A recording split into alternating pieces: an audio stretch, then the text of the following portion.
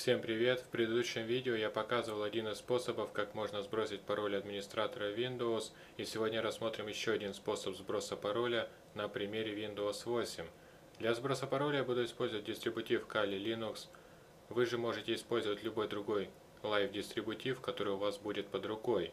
Kali Linux это потомок дистрибутива Backtrack, и соответственно так же как и Backtrack, этот дистрибутив предназначен прежде всего для проведения тестов на безопасность.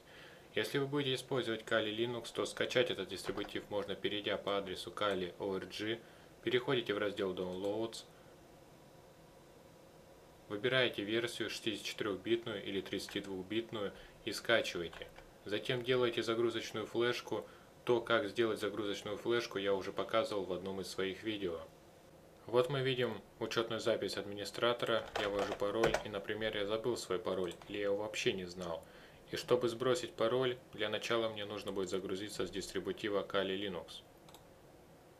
Вот я в виртуальной машине загружаюсь с CD-ROM, затем нажимаю Enter, и вот пошла загрузка.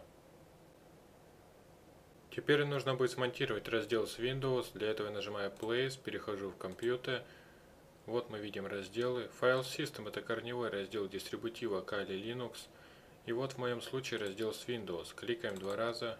Вот раздел смонтировался. Теперь открою терминал. Перейду в директорию Media.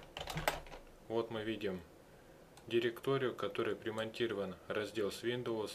У вас имя этой директории может отличаться. Теперь я в эту директорию перейду.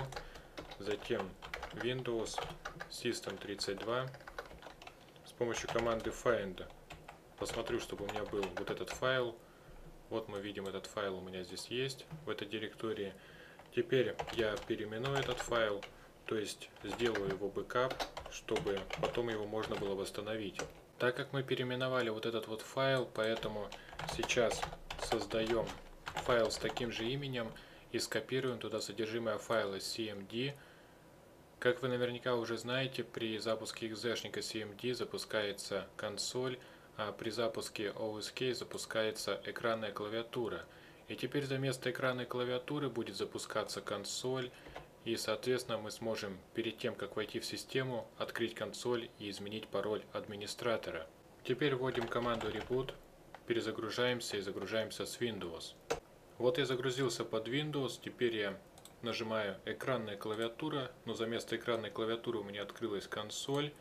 Теперь я ввожу NetUser, указываю имя пользователя, в моем случае это админ, прописываю звездочку и теперь меняю пароль.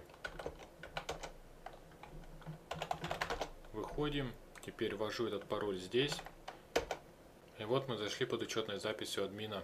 Если вы хотите вернуть все как было, то есть по нажатию на экранную клавиатуру запускалась экранная клавиатура, а не консоль, то переименовывайте файл OSK обратно, то есть просто стираете слово backup. И таким же способом можно изменить пароль администратора Windows 7. Ну на этом все. Если вам понравилось видео, подписывайтесь на мой канал, ставьте лайки и до встречи в следующем видео.